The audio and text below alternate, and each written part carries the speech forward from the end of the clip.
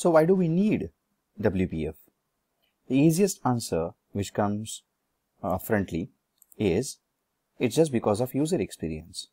So if you take an example of maybe a can opener, opening a can with the help of knife and opening it with the help of can opener, it's a different experience.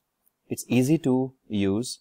There is the different experience that you get, just like when you travel in a routine car versus when you travel from A location to B location using BMW.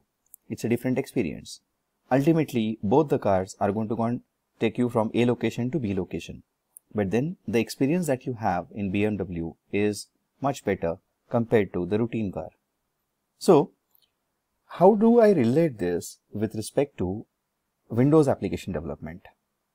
So imagine a scene, you are developing a video library like application, wherein what we want to do is we want to show variety of different movie thumbnails, and then on click of a thumbnail, we want to show some sort of trailer or a movie to the end user.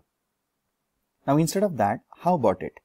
Instead of showing a thumbnail, how about it if at all the button which user is going to go and click, that itself is going to go and play a video trailer itself.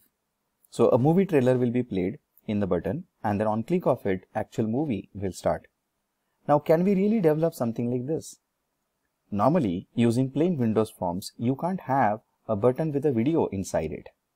And then that is going to be something which is too difficult to develop in Windows forms. It may take several hours or days to develop it. But when it comes to something like WPF, one can develop this in no time at all. So, from the UI perspective, what I mean to say is something that I will represent in a drawing.